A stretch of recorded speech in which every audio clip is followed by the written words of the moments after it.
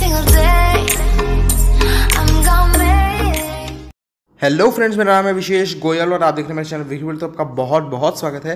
तो यहाँ पे मैं आपके पास लेकर आ गया हूँ क्लास 12th की इंग्लिश की जो बुक है फ्लेमिंगो, उसकी second poem an elementary school classroom in a slum. ठीक है, ये जो है भैया अब तक का सबसे डिफ़िकल्ट चैप्टर है, अब तक की सबसे डिफ़िकल्ट पोएम है। तो यहाँ पे जो मैं आपको एक्सप्लेनेशन दूंगा ना वो बेस्ट है। इतनी बढ़िया एक्सप्लेनेशन आपको किसी बुक में नहीं मिलेगी और किसी और वीडियो में भी नहीं मिलेगी। ठीक है, तो ये एक्सप्लेनेशन बेस्ट है, तो ध्यान से सुनना। थोड़ा सा टाइम ज़्यादा लगेगा बट आप अच्छे से समझ जाओगे। तो यहाँ पे शुरू करते हैं। ये जो लिखा है, ये पोएम लिखी है स्टीफन स्पेंडर ने। ठीक है, तो यहाँ पे फिर बिना वेस्ट जल्दी से शुरू करते हैं। अब एक चैप्टर को समझने के लिए आपको सबसे पहले ना एक पोएम को पढ़ लेना चाहिए या फिर सुन लेना चाहिए। ठीक है, उससे आधी चीज़ें तो आपको सुनने से क्लियर हो जाएंगी। तो यहाँ पे मैं पहला पैराग्राफ पढ़ता हूँ, फिर हम उसका मीनिंग जानेंगे। शुरू करता हूँ। फार far from gusty waves these children's faces like rootless weeds, the hair torn round there parallel, the tall girl with her veg down head, the paper seeming boy with rat's eyes, the stunted, unlucky hair of twisted bones, reciting a father's gnarled disease, his lessons from his desk. At back of the dim class, one unnoted, sweet and young, his eyes live in a dream of squirrel's game in tree room other than this. तो यहाँ पे शुरू करते हैं। अब यहाँ पे देखो, सबसे पहले कहा गया है फार फार। फार फार में यहाँ पे रिपीटिशन यूज़ किया है भाई, फार वर्ड 2 बार यूज़ किया है तो इसलिए रिपीटिशन है। फ्रॉम गस्टी वेव्स, ये एक मेटाफर है। देखो गस्टी वेव्स का क्या मतलब है, ठीक है, जो ज़ोर से हवाएं चलती है ना, एक झोंके वाली हवाएं वैसी। अब देखो, जो एक स्लम है, स्लम आपको पता है ना क्या होता है, बस्ती। उसके अंदर जो स्कूल है, क्लासरूम है, वहाँ के बच्चे कैसे होते हैं, जो बिल्कुल ही देखने में ना लगते हैं बिल्कुल पैथेटिक और मिजरेबल से, जो ऑर्गेनाइज नहीं लगते, बिल्कुल बेकार से देखने में लगते हैं। ठीक है, तो यहाँ पे उन बच्चों की बात की गई है। Like rootless weeds, rootless weeds यहाँ पे पन का यूज़ किया गया है। पन मतलब एक बात के 2 मतलब। मैं बताता हूँ आपको कैसे। रूटलेस वीड्स, अब पता है आपको कैसे क्या होती हैं वो, जैसे आपने कोई पौधा उगाया तो उसके साथ वीड्स उग जाती हैं जो इधर उधर जाती रहती हैं, फैलती रहती हैं। ठीक है, तो उसको यहाँ पे कंपेयर किया है किसके साथ, सुनिए। The hair torn round, torn round का मतलब है यहाँ पे स्कैटर्ड अराउंड, इधर उधर फैले हुए। देयर पैलर, पैलर का मतलब है पेल फेसेस, जैसे मतलब पीले से नहीं हो जाते चेहरे बेकार से गंदे से, वैसे पेल चेहरे। ठीक है, अब इनके जो बच्चों के जो बाल हैं वो इनके ऐसे पेल फेसेस पे इधर उधर बिखरे हुए हैं। ठीक है, उसको कंपेयर किया गया रूटलेस वीड्स से। ठीक है, इनके जो बाल हैं वो चेहरे पे बिखरे हुए हैं, इन्होंने कंघी नहीं करी है। अब यहाँ पे कुछ बच्चों के बारे में थोड़ा उनको एक्सप्लेन किया बच्चों को। सबसे पहला है the tall girl with her wait down head. Tall girl मतलब एक लंबी सी लड़की है, with a wait down head. अब वेट डाउन हेड मतलब जो उसका जो सर है वो बर्डन से और बोझ से दबा हुआ है, उसके ऊपर अपनी फैमिली का बर्डन है। दूसरा यहाँ पे है the paper seeming boy with rats eyes. Paper seeming मतलब जो वो बच्चा है ना वो बिल्कुल पेपर की तरह है, पतला सा है, ठीक है, दुबला पतला सा। विद रैट्स आइज मतलब उसकी चूहे जैसी आँखें हैं। ठीक है, तो ये एक मेटाफर है, पेपर सीमिंग एक मेटाफर है। ठीक है, वो बिल्कुल पेपर की तरह पतला सा है और उसकी चूहे जैसी आँखें हैं। अगला है the stunted unlucky higher of twisted bones reciting a fathers gnarled disease his lessons from his desk. अब सबसे पहले बात करते हैं स्टंटेड का मतलब क्या होता है। स्टंटेड का मतलब होता है यहाँ पे है अंडर डेवलप्ड, जो पूरी तरीके से डेवलप नहीं हो पाया है। ठीक है, वो होता है स्टंटेड। ठीक है, उसके बाद यहाँ पे द स्टंटेड अनलकी हायर। अब हायर क्या होता है, देखो जैसे एक बाप है, उसका बेटा, वो उसका सक्सेसर है। ठीक है, जो बेटा है वो सक्सेसर है, जो उसकी जनरेशन को, फैमिली को आगे लेके जाएगा, तो उसको कहते हैं हायर। ठीक है, तो unlucky higher of twisted bones, जो उसकी बोन्स हैं वो ट्विस्टेड हैं थोड़ी सी, मतलब इनको यहाँ पे डिजीज़ दिखाया गया है, जो ट्विस्ट हो गई है उनकी बोन्स। रिसाइटिंग, रिसाइटिंग यहाँ पे पन का इस्तेमाल किया गया है, मतलब वही एक वर्ड के, एक बात के 2 मतलब। कैसे, मैं आपको बताता हूँ। देखो यहाँ पे क्या गया है, रिसाइटिंग अ फादर्स gnarled डिजीज़। ये वर्ड ना gnarled नहीं है, ये gnarled है। इसका मतलब होता है एक गांठदार की तरीके से। ठीक है, उसकी जो गांठ लगी हुई है। फादर्स नाल्ज डिजीज़, एक तो वो जो उसके फादर से उसने डिजीज़ इनहेरिट किया है, एक तो वो उसको रिसाइट करता है, और साथ में his lessons from his desk, उसकी डेस्क पे सामने जो लेसन्स रखे हुए हैं वो रिसाइट करता है। ठीक है, तो ये दो चीज़ें रिसाइट कर रहा है, एक अपने फादर से ली हुई बीमारी और अपने सामने रखे हुए lessons. At the back of the dim class, ठीक है, यहाँ पे अगला है, अब at the back of the dim class one unnoted sweet and young. अब डिम क्लास मतलब जो एक अंधेरे में है, क्योंकि वहाँ पे प्रॉपर लाइटिंग नहीं है, इसलिए तो यहाँ पे वो धुंधुला सा है। उस क्लास में बिल्कुल पीछे की तरफ एक अननोटेड मतलब जिसको नोटिस नहीं किया गया हो, स्वीट एंड यंग, एक छोटा सा प्यारा सा बच्चा बैठा है। ठीक है, अंधेरी क्लास के एंड में छोटा सा प्यारा सा बच्चा बैठा है। His eyes live in a dream of squirrels game in tree room other than this. उसकी आंखें जो हैं एक तरीके से एक ड्रीम में है, वो एक अपना अलग सपना देख रहा है, जहाँ पे जो स्क्विरल है वो गेम खेल रही है ट्री रूम में। ट्री रूम जैसे एक तरीके से वो ट्री हाउस है, जैसे ट्री के ऊपर रूम बनाया जाता है, तो स्क्विरल वहाँ पे गेम खेल रही है। तो ऐसी कई चीज़ों में उसका ध्यान है अदर दैन दिस, मतलब जो जिस क्लास में वो बैठा है उस क्लास को छोड़ के हर जगह उसका ध्यान है। ठीक है, तो यहाँ पे पहला पैराग्राफ पूरा हो गया कि जो स्लम के बच्चे हैं वो बिल्कुल बेकार से होते हैं, और ठीक है, उसके बाद उनके जो बाल हैं चेहरे पे बिखरे रहते हैं। एक लंबी लड़की है जिसके ऊपर फैमिली का बोझ है, जिस वजह से उसकी गर्दन झुकी हुई है। एक पेपर जैसा पतला दुबला सा एक लड़का है जिसकी चूहे जैसी आंखें हैं। ठीक है, बच्चों ने अपने फादर से डिजीज़ इनहेरिट किया जिसकी वजह से उनकी ट्विस्टेड बोन्स हैं, और वो साथ ही साथ अपने लेसन्स को भी रिसाइट करता है। क्लास के एंड में एक अननोटिस्ड स्वीट यंग सा बच्चा है जो स्क्विरल की गेम में ध्यान दे रहा है। ठीक है, अब बात करते हैं सेकेंड पैराग्राफ की। ऑन सार cream walls donations Shakespeare's head cloudless at dawn civilised dome riding all cities belt flowery टायरोलीज valley open handed map awarding the world it's world and yet for these children these Windows not this map their world where all their futures painted with fog, a narrow street sealed in with a lead sky, far far from rivers, capes and stars of worlds. अब यहाँ पे बात की गई on सार cream walls. सार का यहाँ पे मतलब है अनप्लेजेंट, जो देखने में मतलब कुछ अच्छा सा नहीं लगता है। क्रीम वॉल्स मतलब यहाँ पे उनकी जो दीवारें हैं वो क्रीम कलर की हैं, बट बेकार सा हो गया है, वो देखने में अच्छा नहीं लगता है। उस पर डोनेशंस लगे हुए हैं। अब जैसे अब कोई बड़े बड़े नेता आते हैं, बड़े बड़े लोग आते हैं, तो वहाँ पे डोनेशन करके जाते हैं। भाई अगर वो पैसे दे देंगे तो किसको दिखेगा, किसी को पता नहीं चलेगा, इसलिए वो कुछ चीज़ें डोनेट कर जाते हैं जिसको उन्होंने अपनी दीवारों पे टांगा हुआ है। यहाँ पे चीज़ें बताते हैं क्या क्या है। सबसे पहले लिखा है यहाँ पे शेक्सपियर्स हेड। अब ये मत समझना कि शेक्सपियर की खोपड़ी वहाँ पे रखी हुई है। ठीक है, शेक्सपियर बहुत अच्छे और पोएट थे, तो उनकी फ़ोटो वहाँ पे लगाई हुई है। इसके साथ काफ़ी सारी चीज़ें हैं। क्लाउडलेस एट डॉन मतलब सुबह सुबह का समय, उसकी एक फ़ोटो है। एक सिविलाइज्ड डोम की फ़ोटोज़ है। टायरोलीज वैली उसकी फ़ोटोज़ है। ठीक है, एक ओपन हैंडेड मैप। अब ओपन हैंडेड मैप क्या होता है कि एक ऐसा मैप जो अपनी मर्ज़ी से किसी ने बनाया हो। जैसे बड़े बड़े डिक्टेटर्स थे, हिटलर वगैरह, उन्होंने अपनी मर्ज़ी से कोई मैप बनाया वर्ल्ड का कि भैया वर्ल्ड में ये हिस्सा मेरा, ये हिस्सा मेरा, ये हिस्सा मेरा। उन्होंने ऐसा मैप बनाया तो वो वहाँ पे लगा हुआ है। ठीक है, एक ऐसा अपनी इच्छा से बनाया हुआ मैप, वर्ल्ड मैप वहाँ पे लगा हुआ है। ठीक है, awarding the world it's world.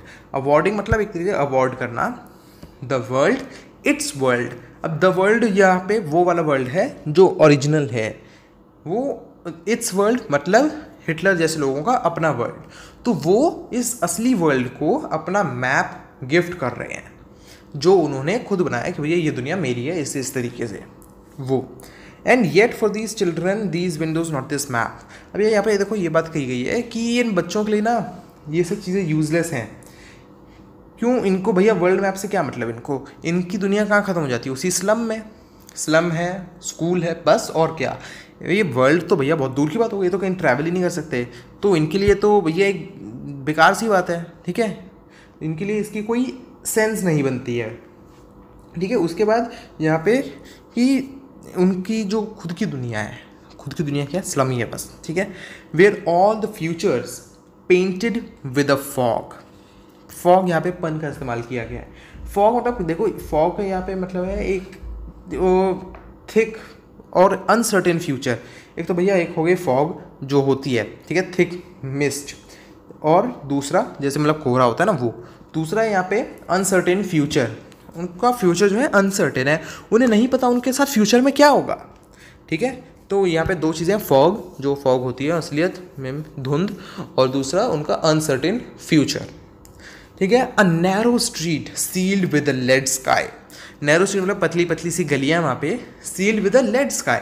यहाँ पे फिर से पन का इस्तेमाल किया गया। लेड स्काई क्यों है लेड स्काई, मैं बताता हूँ। देखो ये जो स्लम्स है ना, ज़्यादातर कहाँ लोकेटेड होते हैं, फैक्ट्रीज़ के आसपास। तो जब फैक्ट्रीज़ के आसपास हैं तो ऊपर से धुआं निकलता है फैक्ट्रीज़ में से, और वो ब्लूइश ग्रे कलर का होता है धुआं। तो उससे वो जो धुआं है ना, वो उनका आसमान कवर कर लेता है। तो उनको ऊपर क्या दिखेगा, ब्लूइश लेड कलर, जो लेड कलर का स्काई है वो दिखेगा। तो वो यहाँ पे कहा गया है कि उनकी जो ज़िंदगी है वो लेड स्काई से कवर्ड है, ठीक है। यहाँ पे ब्लूइश ग्रे स्काई से इसका मतलब होता है। फार far from reverse, keeps and stars of words. फार फार मतलब वही फिर से हो गया, बहुत दूर है। रिवर्स और केप्स यहाँ पे मतलब नेचुरल चीज़ों से हैं, इनके पास कोई नेचुरल चीज़ें नहीं है। ये ना रिवर्स देख सकते हैं, ना बीच माउंटेन, ऐसी कोई भी चीज़ नहीं देख सकते ये, तो ये उनसे भी दूर है। और स्टार्स ऑफ वर्ड्स मतलब यहाँ पे एजुकेशन से, ठीक है। तो इनको एजुकेशन भी सही नहीं मिल रही है। अब डेफिनेटली स्लम के स्कूल में क्या एजुकेशन मिलेगी, तो इसलिए ये नेचुरल चीज़ों से भी दूर है और एजुकेशन से भी दूर है। तो यहाँ पे सेकंड पैराग्राफ भी हो गया, ठीक है। इनकी दीवारों पे डोनेशंस लटके हैं, और उन डोनेशंस की इससे कोई इनसे मतलब नहीं है, क्योंकि शेक्सपियर से भी क्या मतलब इनको, इन्होंने क्या पढ़ना है, ठीक है। और इनका जो फ्यूचर है वो फॉग की तरह पेंटेड है। एक तो फॉग जो धुंध होती है वो, और साथ में अनसर्टेन फ्यूचर। इनकी पतली सी गलियाँ, और इनके ऊपर है लेड स्काई, क्योंकि फैक्ट्री में से जो धुआं निकलता है उसकी वजह से स्काई का कलर लेड जैसा हो गया, ठीक है। और ये नेचुरल चीज़ों और एजुकेशन से दूर हैं। अब अगला पैराग्राफ करते हैं, third paragraph. Surely Shakespeare is wicked, the map is a bad example, with ships and sun and love tempting them to steal, for lives that slyly turn into the crammed holes from fog to endless night. On their slag heap, these children wear skins peeped through by bones and spectacles of steel with mended glass, like bottle bits on stone. All of their time and space are foggy slum, so blot their maps with slums as big as doom. यहाँ पे देखो ये बात की है कि वही बात है कि जो शेक्सपियर की फ़ोटो है उसका इनके लिए कोई इस्तेमाल नहीं है, और जो मैप इन्होंने वहाँ पे टांगा हुआ है वो एक बैड एग्जाम्पल है, ठीक है। अब ये है कि बात कि जो मैप है ना वो उन लोगों का है, सिविलाइज्ड लोगों का, जैसे हिटलर वगैरह का मैप है, ठीक है। ये जो सिविलाइज्ड वर्ल्ड का है और एक इनका जो स्लम, ये दो चीज़ें ना बिल्कुल अलग अलग हैं, एक डिफरेंट चीज़ों की तरह है। अब जो शेक्सपियर है उससे इसका कोई मतलब नहीं है, ठीक है, और ना ही वर्ल्ड मैप से इनका कोई लेना देना है। ये वर्ल्ड उनका नहीं है, ये वर्ल्ड में बस अट्रैक्शंस ही अट्रैक्शंस हैं। जैसे कहा था ना, जैसे सुबह सुबह की फ़ोटो है, पहाड़ों की फ़ोटो है टाइलो वैली की, ठीक है। तो वो जो फ़ोटोज़ है ना वो इनको अट्रैक्शन पैदा करती हैं, इनको मन करते हैं भैया वो चीज़ें ये लें, इसलिए tempting them to steal for lives that slightly turn into crammed holes. अब स्लाइली का मतलब है धीरे धीरे, सीक्रेटली, ठीक है, turn into crammed holes. Crammed मतलब पतले से, नैरो से, और होल्स में, ठीक है, उनको कन्वर्ट कर देती है। इनको भैया इच्छा रहती है कि वो सब चीज़ें इनको मिल सकें, तो यही चीज़ को यहाँ पे डिस्क्राइब किया गया है, ठीक है। और इसके बाद है यहाँ पे कहा है from fog to endless night. Fog मतलब जो, अब जैसे इसमें ये है कि फॉग तो हो गया इनकी दिन की शुरुआत, और एंडलेस नाइट जब दिन ख़त्म होता है। तो इनकी फॉग से शुरुआत होती है, यानी अनसर्टेन फ्यूचर, इनको कुछ नहीं पता इनके साथ आगे क्या होगा, और एंडलेस नाइट जो इनकी रातें कभी ख़त्म नहीं होती, उसमें भी एक तरीके से अनसर्टेनिटी है, ठीक है।